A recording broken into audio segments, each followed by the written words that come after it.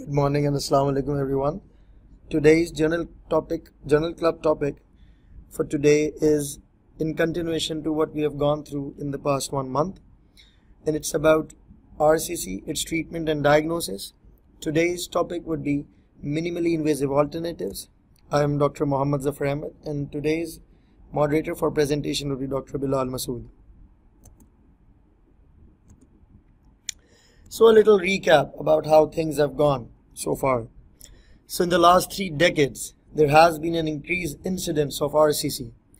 Henceforth, it's worthy to mention the new novel diagnostic techniques that have been sold so far, like the introduction of CAT scans, MRIs, and ultrasounds. Despite this, there has been an increase in the 5-year survival rate, which has actually gone up from 50% to 74%. Henceforth, an early diagnosis of small renal masses, especially the T1 stage diseases, has led to the evolution of new approaches. The introduction of minimally invasive techniques and the increased frequency of utilization of such techniques like laparoscopic assisted and robotic assisted techniques for treatment of RCC with respect to performing partial nephrectomies and radical nephrectomies is well known today. So it's very fair to say that the urologist armamentarium is not just limited to open surgery like in the early 20th century. It now includes cryoablation, radiofrequency ablation, angioembolization, SPLRS, or notes, and laparoscopic assisted or single port laparoscopic retroperitoneal surgeries, or natural orifice transluminal endoscopic surgeries to be known today.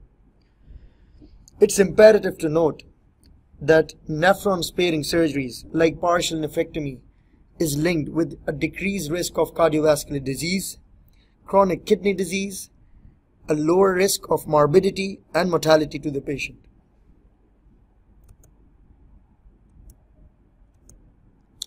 So here's how so far things have shaped up for renal surgery with regards to renal cell cancer. It started way off with radical nephrectomy, which was the hallmark organ sparing surgery, and then we moved on and proceeded with partial nephrectomy, while Clayman in 1991 performed the first laparoscopic assisted radical nephrectomy, and that itself was a true seismic event in urology, which was shortly followed by cryoablation in the early 2000s and RFA. Active surveillance joined in later, with the introduction of robotic surgery in the field of urology broadened the horizons further. As I said earlier, SPLRS or notes or single port laparoscopic surgery and natural orifice transendoscopic luminal surgery, as it's better known today, has decreased the invasiveness of the procedures. So, moving on to the first procedure that is more widely accepted and usually practiced nowadays with respect to treatment of RCC across the world. Radiofrequency ablation is limited to small renal masses which staged up to at least T1B. It should not be less than 4 centimeters, but at least more than 1 centimeter from PUJ, and are at least 1 centimeter from segmental renal vessels without abutting the pilocalyceal system. Why is this that important? Well, I'll come to this in the upcoming slides, why segmental renal vessels are important while ablating a tumor by radiofrequency. Well, it works on the principle of monopolar alternating current. It actually goes on to heat up the tumor substance to a degree of 100 degree centigrade, which is the boiling point of the water, causes ionic agitation, causes occlusion of microvasculature, leads and results in the tissue damage via cell membrane lysis, resulting in DNA damage, and obviously causing a predictable zone of coagulative necrosis. A sustained temperature to be precise, of more than 50 degrees centigrade for a period of 4 to 6 minutes is the goal to be achieved. So what happens if the temperature goes beyond the set temperature? So if the temperature of the tissue goes beyond 105 degrees centigrade, it results in the vaporization of tissue, which leads to gas formation and hence creates an inefficient RF lesion, which does not produce good results with regards to radiofrequency ablation of the tumor. It is usually performed in an outpatient setting.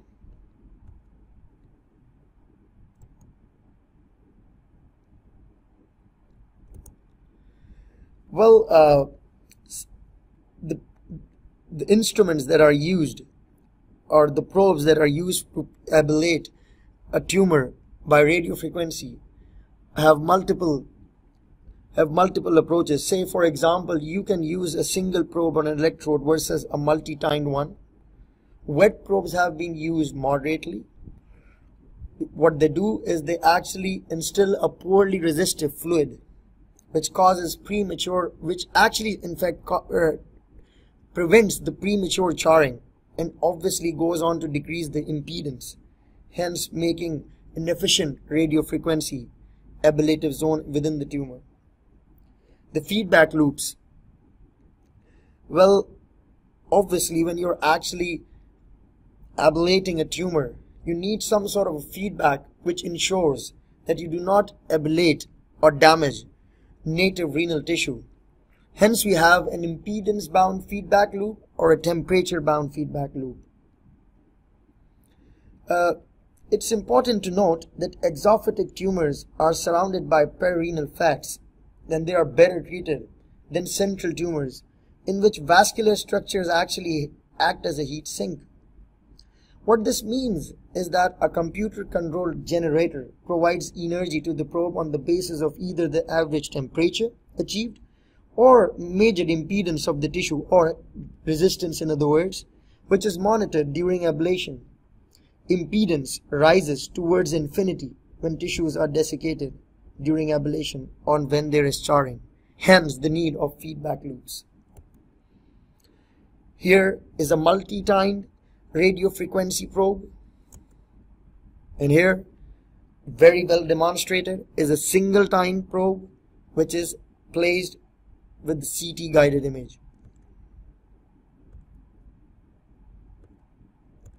So, coming to access.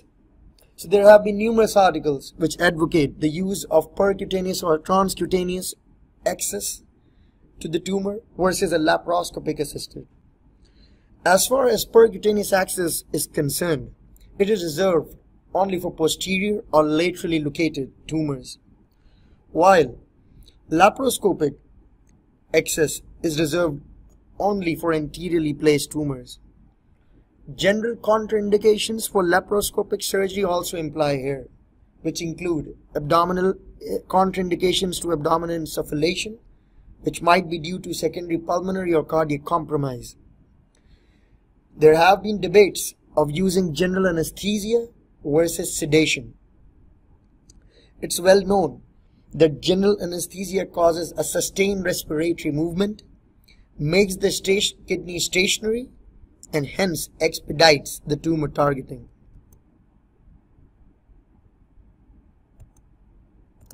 So, how to go about the planning of a procedure of such nature and the technical consideration that actually go into it.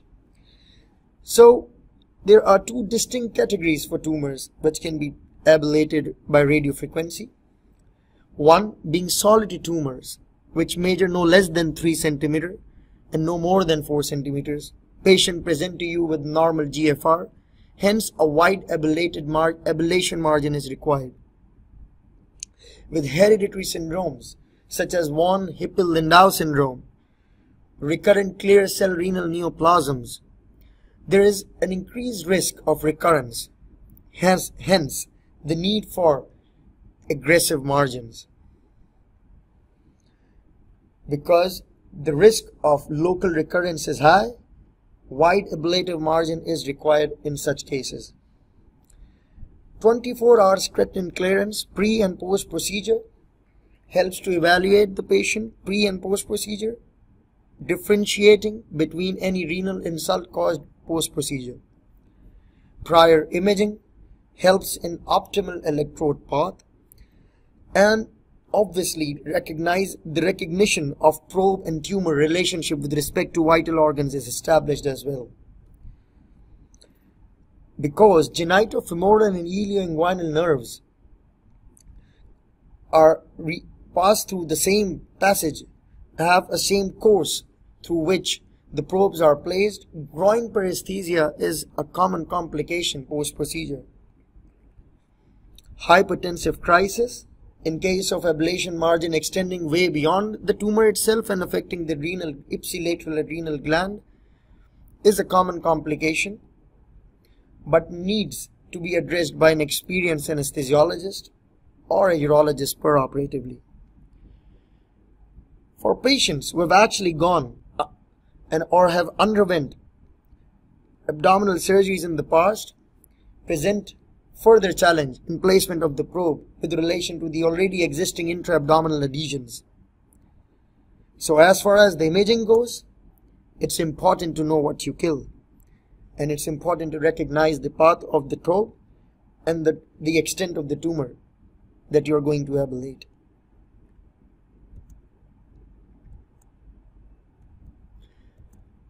So, the propensity for cystic elements within the tumor leads to further complexity for probe selection and placement.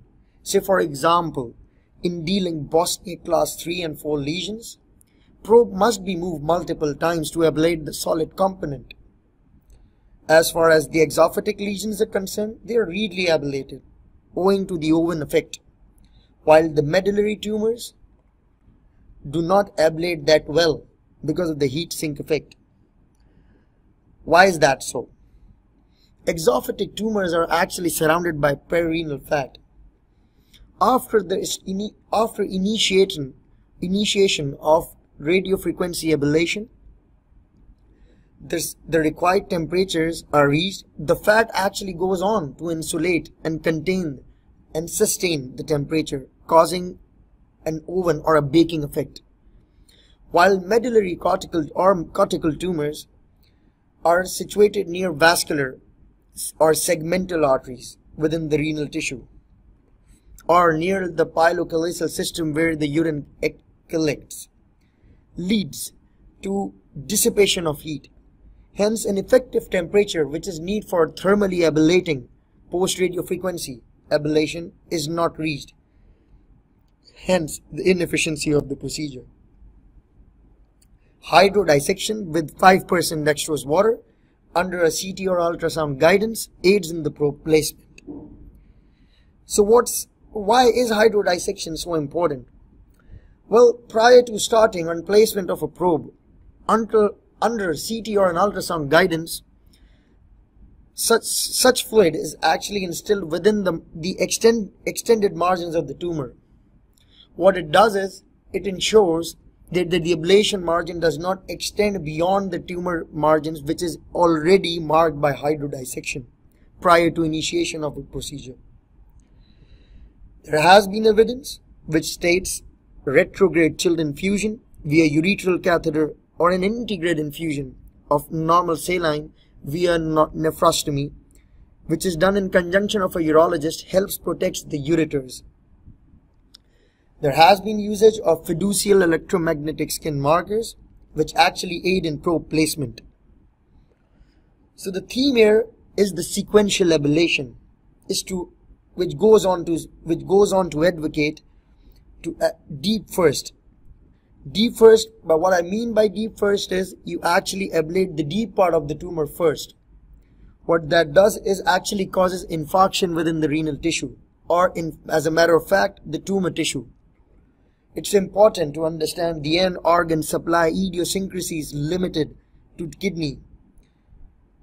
It's well understood that renal frequency or an RFA is not limited to treatment of renal cell carcinoma. It's also used nowadays for hepatocellular carcinoma. And liver having a dual blood supply does not lead to infarction. Meanwhile, the same cannot be said about kidney. Hence, the deep first causes an infarction within the kidney and leads to this ablation process to proceed normally, leading to ischemia and damage. The complications post RFA include infection, which are usually dealt by administering prophylactic antibiotics. Tumor seeding along the probe tract can be managed by ablating the tract, which you will be seeing shortly. Hemorrhage is a complication, but there is a bright side to it. Treatment of life-threatening and transfusion-dependent hematuria, and also for hemorrhage after partial nephrectomy, is treated by RFA. Abscesses have been reported post-ablation, and it's important to differentiate them from tumor recurrence on CT imaging.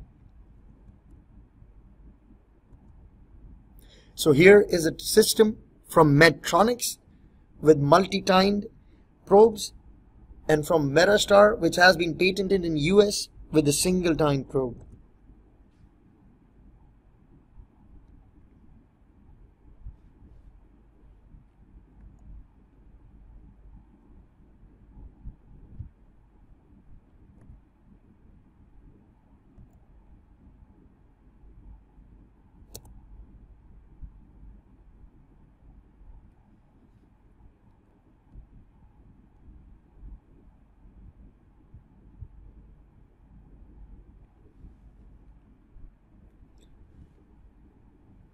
So here's a little bit about how radiofrequency ablation takes place. So the most inferior slice just shows the small renal tumour just on the bottom left of the screen there. Okay. So we know that's the slice. We're just going to make a mark on the skin. Just going to be pressing onto your skin now, and that's where we're going to be putting our local anaesthetic.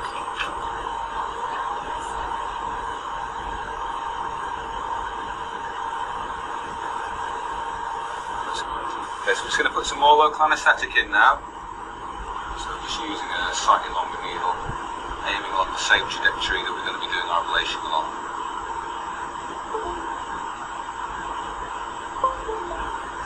Just going to check our position. Take a small breath in now, hold it there. Okay, so that looks bang on target. I'm just going to make a small nick.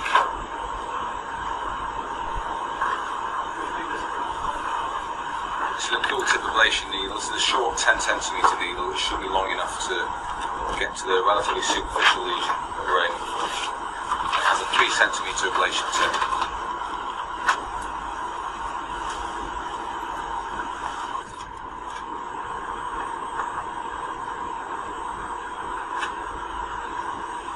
So these are the connection tubings for the irrigation to keep the tip of the needle cool. It's a closed circuit, so this doesn't actually come into contact with the patient. So that's the tubing being put through the pump. Connected to a cold bag of saline. Very simple machine now, which... This is the negative feedback loop that I was talking about. Standard ablation. And the machine pretty much does the rest for us. And we select the electrode, and the time is set to 12 minutes. Right, so we're just going to position our needle now into the lesion.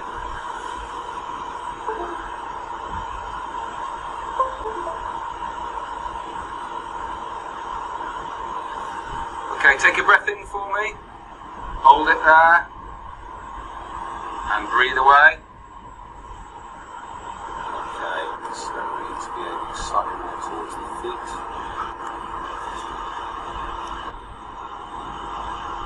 Breathe away. Okay, so we're virtually into the lesion there, so we just need to go another centimetre or so and we'll be in it, providing we get the same level of inspiration for this. Okay.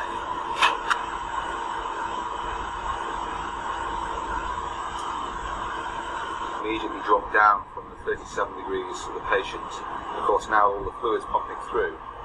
Let's drop the temperature right down. So once the system is primed, all the air's out of the system, the ablation will start automatically. Now the ablation's set for 12 minutes at the moment, but I suspect given the size of this lesion, 12 minutes will be too long, we'll be able to cut the ablation down to about 6 or 7 minutes. So the ablation's started now. You can see it's 58, 59 watts at the moment. The impedance 73 ohms. As the impedance goes up, the power will drop off, and then it'll cycle and then start ramping up the power again.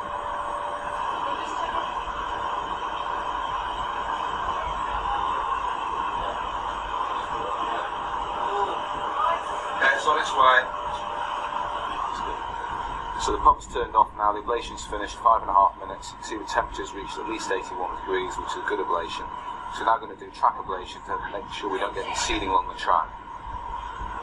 So we select the electrode again, and it's set to 85 degrees as the target, and the machine will adjust the power accordingly as I slowly withdraw the needle. So I'm just going to press start, and I'm slowly withdraw the needle now. And it's quite superficial, so we're just going to stop the ablation there. And that's just finished. Okay.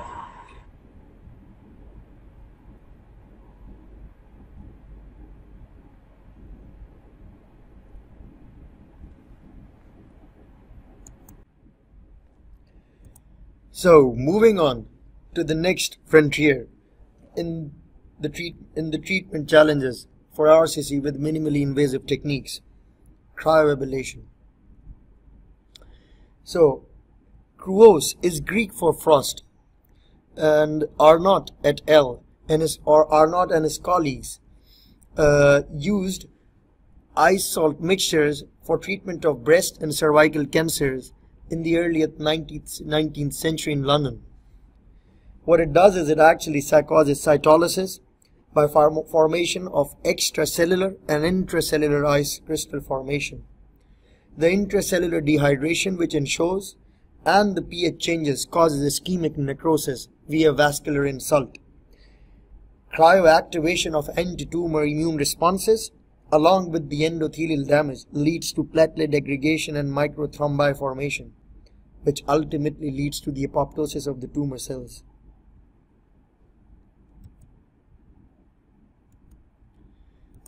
So, how to make the procedure more efficient? Well, the tissue is subjected to a temperature of minus 40 degrees centigrade, around 40 degrees below the freezing point of water for the duration of 3 minutes. The velocity of cooling, the nadir temperature, freezing duration, velocity of thawing, and the number of freeze-thaw cycles make the procedure more efficient. Presence of otherwise large blood vessels causes heat sink effect that I have already mentioned earlier with respect to RFA. Renal tissues need an exposure to or below minus 19.4 degrees centigrade. It's important to understand that direct puncture into the collecting system with the cryoprobe. The collecting system actually goes on to heal without leading to urinary fistulas, while similar cannot be said about RFA, where urinary fistulas post-probe placement is a common complication. So here's a device used for cryoablation by cryptoconus.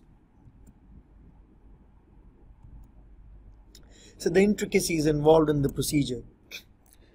Well, the procedure systems come in different variations and by different companies. The 3 patented systems, namely Endocare, Galil Medical and Ankura, use an ultrasound or a CT guided access and use argon gas for ablation.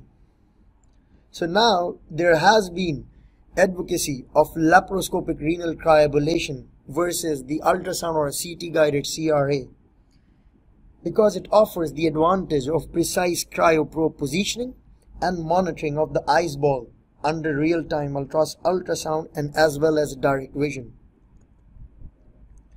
So here is a vision of how one of the system, namely Endocare, works. You can visualize the different girths or different thickness of probes that are placed and the ice ball effect that actually surrounds the probe. It's important to see that the tissues actually go on from 40 degrees from inside to at least a 0 degree to the outside. The depth of the probe also determines the effectiveness of cryoablation.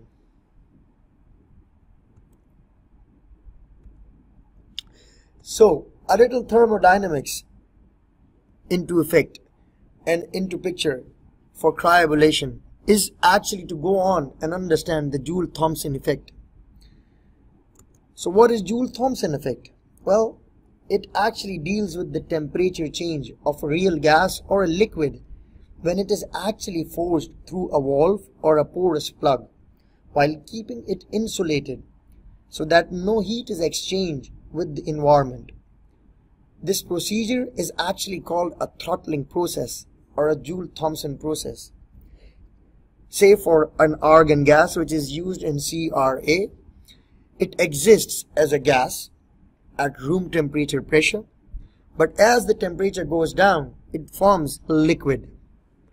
So in complete contrast to the two states, if you actually go on to increase the pressure with respect to the Joule-Thomson coefficient, keeping it more than 0, the given gas behaves like a supercritical matter or a supercritical substance, which actually has a property to sustain and retain the temperature which is way beyond the freezing point, and hence causing ineffective cryoablation.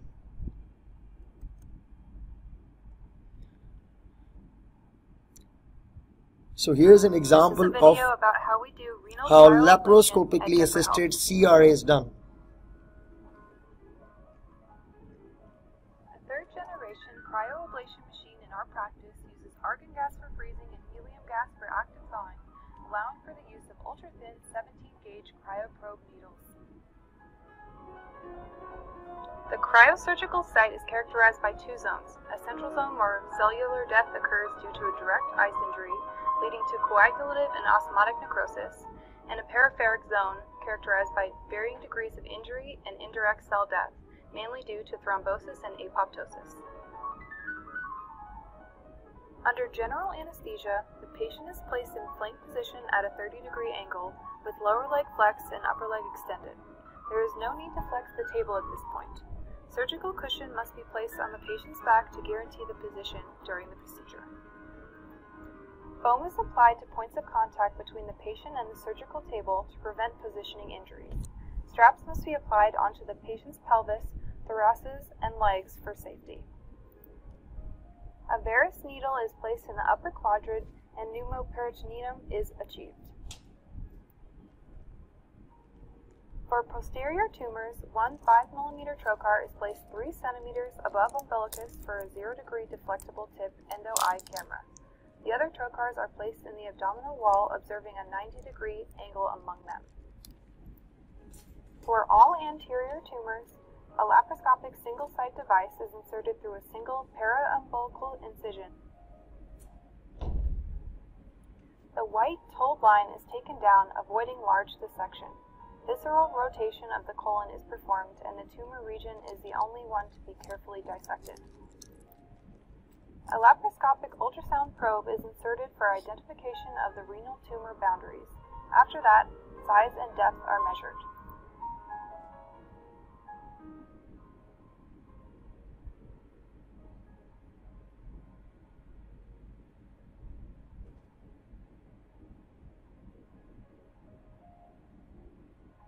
Gerota's fascia is open exclusively at that site and the tumor is exposed. Fat surrounding the tumor is collected and sent for pathology.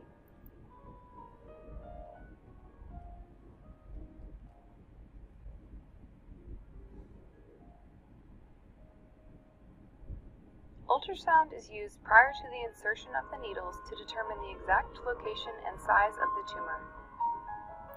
An initial 1.7mm cryoprobe is transcutaneously inserted into the abdomen and then into the mass. The probe is anchored into the tumor by 1 to 2 millimeters of freezing. Additional probes are placed around the first probe depending on the tumor size to ensure freezing of the entire mass. As seen in the image in right, triangulation of two additional probes around the first probe ensures active formation of the ice ball with proper surgical margins.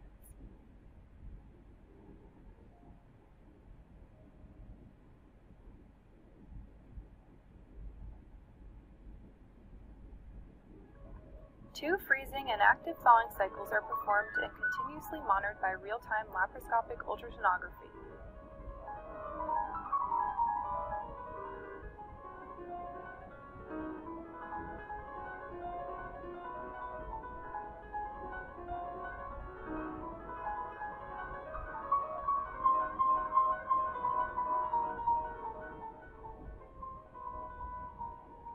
Renal mass biopsy is performed using a biopsy needle between the first and second freezing site.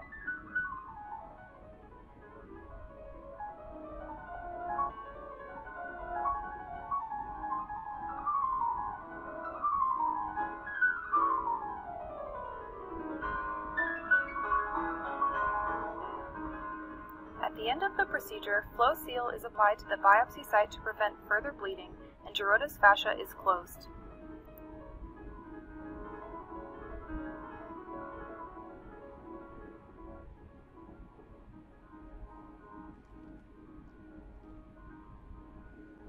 The patient is usually discharged within 24 hours. A follow-up consultation is scheduled after 2 weeks to check the results of the pathology. The patient is encouraged to return annually.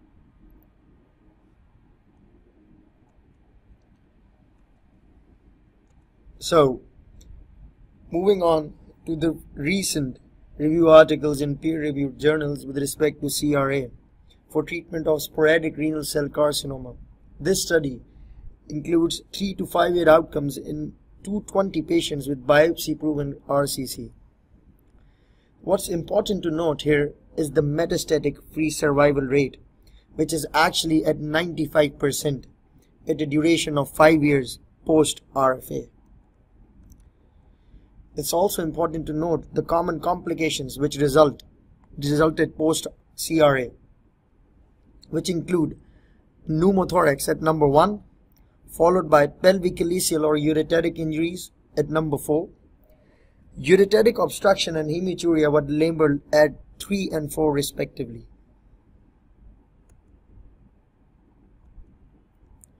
So here's another comparative article that goes on to compare cryoablation versus RFA for small renal masses. It's a meta-analysis which included 1,375 kidney lesions that were either treated by CRA or RFA. So no differences were detected. Pre-treatment biopsy for cryoablated lesions was performed more at a percentage of 82.3 versus RFA, that was at 62.2. Repeat ablation post-procedure was more common for RFA at 8.5% versus 1.3% for CRA. The rates of local tumor progression discussed here were significantly higher for RFA at 12.9% versus 5.2% for CRA. Metastasis post-procedure was reported less frequently for cryoablation at 1% versus RFA at 2.5%. Cryoablation was usually performed laparoscopically 65% of times, while RFA was performed percutaneously or via transcutaneous access 94% of the times. So, a recently introduced modality in the minimally invasive treatment of RCC includes high intensity focused ultrasound, or HIFU as it's better known today. So ultrasounds are sounds which are beyond the threshold of human hearing, that is 16 kilohertz and beyond. So an alternating current is passed across a piezoelectric material such as lead zirconate. Piezo is Greek for push. Here is a diagrammatic representation of the process. While compressing the said material, lead zirconate titanate, in the presence of voltage, generates high frequency ultrasounds, which actually leads to an oscillation of the tissue at the same frequency as of the alternating current that is producing the ultrasound, and the waves that are produced are actually penetrable through the tissue. So what's different about this ultrasound as compared to the diagnostic ultrasounds that we are more common and routinely used while diagnosing our patients in the clinic and day-to-day use? Well, the diagnostic ultrasound has a frequency range in ranges of 1 to 20 megahertz versus the therapeutic HIFU, which is in ranges of frequency of 0.8 to 3.5 megahertz. It's quite high intensity, focuses 5 watts of power across a centimeter square of tumor tissue, though it produces an ablative zone which is comparable to a grain of rice. It's barely 1 into 3 millimeter transverse and 8 into 15 millimeter across the beam axis.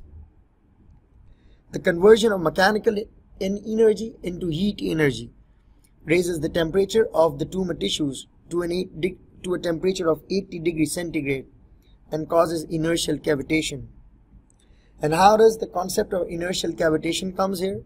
For that you need to have a little bit of physics recall from the past. While an oscillating object produces a longitudinal sound wave, it propagates the sound via compression and rarefactions, where a compression is a more dense area of a substance as compared to rarefaction, which is a less denser area.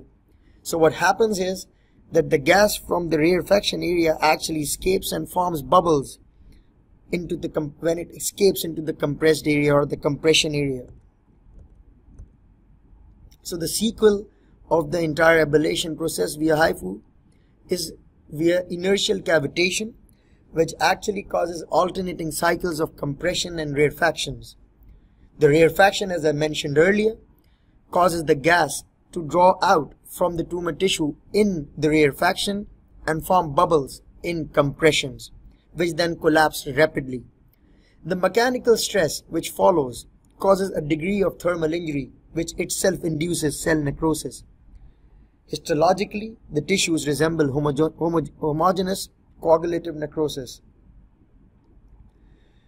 which actually leads to inflammatory responses, formation of granulation tissue, resulting in a scar. The heat sink effect also kicks in while treating cystic lesion. And as far as calcified lesions are concerned, there is reverberation of the frequency and high frequency ultrasound waves, and hence shielding of the tumor, resulting in inefficiency of the process itself. So here's a transducer of HIFU focused transcutaneously on top of a tumor and targeting the tumor tissue within the native renal tissue. So these are the references for today's journal club. I thank you all for joining me here today. Thank you.